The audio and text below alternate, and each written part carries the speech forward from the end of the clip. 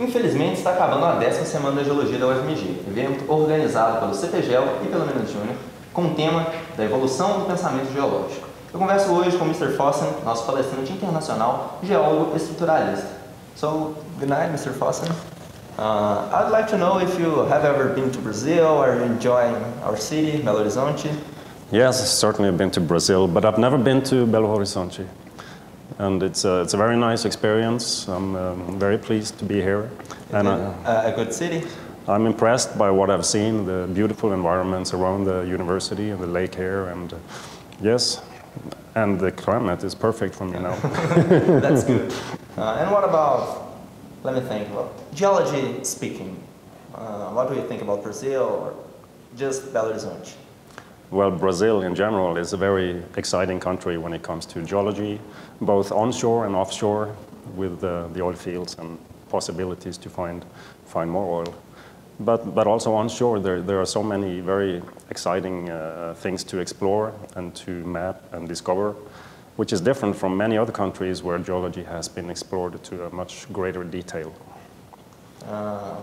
Which are the most interesting, Brazilian or Norwegian rocks? Well, that's a hard question.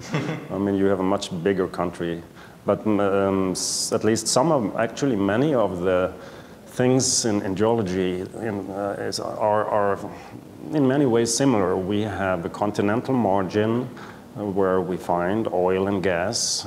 We have an onshore geology that is strongly influenced by what's called the Caledonian orogeny, a collision between two continents. And this is in many ways similar to what you have in Brazil. You just have much more of it.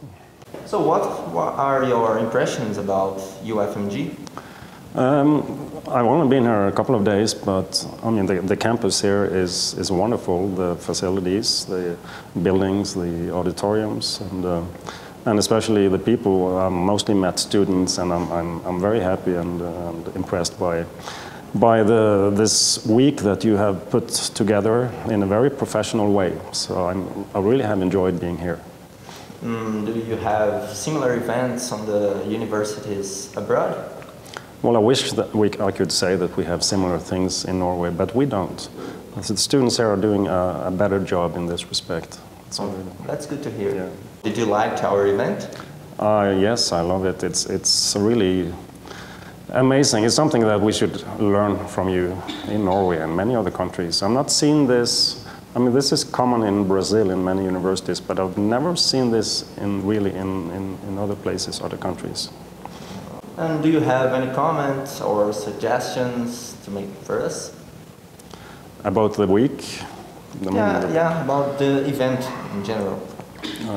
For me, it seems pretty much perfect, especially with the field trip of the last Saturday is really kind of topping off the whole thing with what I think is important. I mean, there should always be a field component in geology. So I don't really have any suggestions. It seems pretty perfect to me. Thanks. So talking about field trips, you said on Wednesday that field trips are very interesting. When did you decide to study geology? Well, that was actually based on field experience, if you like, as a teenager, I guess. You wonder about things. I grew up in a place that has very little soil, lots of rocks around, and wondering how did these rocks form? What's the name of the minerals that they are made up of, and things like that. So it was curiosity based on observations out in the field. Did you have that adventurous spirit of climbing rocks, climbing mountains, and descending into volcanoes? Yeah, we didn't have any volcanoes in the area, but yes, outdoors activities has always attracted me. Yeah. Yeah, I guess all the geologists has this spirit of field trips and studying outside the classroom. I think so. I think that's an important component of becoming a geologist. It should be like that. And please tell me, why did you join the university? Yeah, well, it's not so hard to answer. I was I was working for the Norwegian oil company Statoil for a number of years, and that was interesting and fine, but I was missing the freedom to kind of let my research go in the direction that seemed right or to me. I mean, the university has that freedom. It gives you that freedom. You get less money but more freedom. So that's fine. You can work with the people that you work with well. You can work on things that interest you, and if you work on things that you find interesting, then you do a better job, I think. So for me, that made a lot of sense. So when there was an opening at the university, I applied for the position. So you like what you do inside the university? Yes, I love what I do, and that's very important. Not just in research, do you like teaching? Do you like all the students? Yes, I like this combination of research and teaching. This is also very important, that the teaching should be research-based, that you involve the students in teaching and you pull the research into the classroom and get students involved in thinking in terms of research and not only reproducing things. That's kind of boring. Were you inspired by a teacher, maybe something related to research or teaching?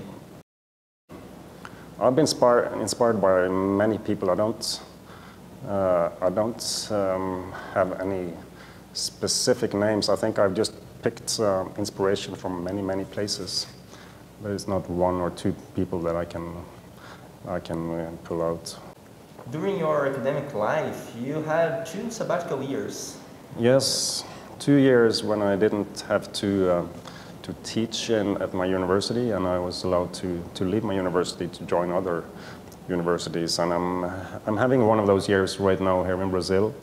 And before, I have spent 2 years in the US, in Utah, doing research and other things. What I did was, before, was I spent one of the years, at least, I spent a lot of time basically writing the textbook. And the other thing was to do research on sandstone deformation and deformation of sedimentary rocks. Were there any specific reason to choose Brazil and the US? Brazil is exciting. We have a collaboration with Brazil that we initiated 3 to 4 years ago. And that's a collaboration primarily with USP and then also with UERJ in Rio de Janeiro. Has just evolved, and you know, when you see things, you get curious, and I want to learn more about the geology of Brazil. So you said about writing books. Do you plan to write another book? It's tempting. You learn a lot from writing books like that. At the same time, it takes a lot of time to do that. It takes an amazing amount of time. So yes, I have plans to write another book, but I don't know if it's going to happen. Together with another professor on plate tectonics. But if it's going to materialize in the end, I don't know. Well, let's wait to see. Exactly. Are you working on another project in Brazil? Can you tell me more about it? Yes, I've been here for a couple of months, but we had some collaboration from before. So one of the projects is to look at the Cretaceous rift arm in the northeast, I guess, called the Tucano Rift, Tucano Basin, and do some work there. We have a student, USP student, starting to work there. And that's a small rift basin, and I have done quite a bit of work on the North Sea rift, so this is kind of a parallel thing, looking at how the sediments in the rift were deformed, how the basement structures influenced the evolution of the rift, and trying to learn a little bit about that. You chose this because this is something we have just here in Brazil. Here it is easier to see. It's in the North Sea rift where I have worked. The whole rift is offshore, So you have to look at seismic data and well information, which is great. And this is something different. You can actually go in the field and touch the rocks, and that's great. So that's one project. And then I am starting to do work along the orogenic belt, along the east coast, the Iberia belt primarily, which is another parallel to Norway and Scandinavia, where we have the Caledonian belt. And one of the things I'm doing, think it's natural to do, is to compare what we have in Norway, the way that the orogen formed there, and the way that the orogen here in Brazil, in eastern Brazil, formed. There are some similarities, there are some differences, and it's interesting to study those differences and similarities. So, the last thing I would like to know, what fascinates you most in Brazil? About the geology, it's, well, one thing is that geology hasn't, there's so much geology to explore, that's one thing. Such a big country, and so many things that needs to be done. And the fact that it's big, you have a very big orogenic Pan-African Brasileiro system that is very fascinating, with several continents that moved, and we don't know exactly how they moved and what happened. And so there's a lot of that. And also this enormous continental margin, you know, from the opening of the Atlantic and all that history. The whole picture is so big that, you know, it gets very, very fascinating. Oh, it was a pleasure talking to you. I hope you enjoyed Brazil. I hope you maybe come back one day here in another Geology Week. Do you want to say something more? No, I usually say something. I've been very happy to be here, signed a lot of books. Sometimes I write, study hard, enjoy structural geology. I mean, it's good.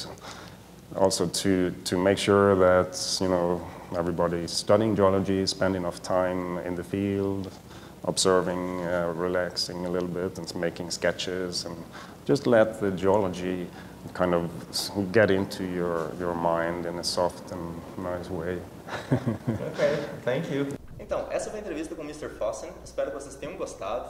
Caso vocês tenham perdido alguma coisa da Semana da Geologia, confiram aqui no canal, tem um monte de palestra gravada. E fiquem atentos às novidades da 11ª Semana da Geologia. Aguardo vocês ano que vem.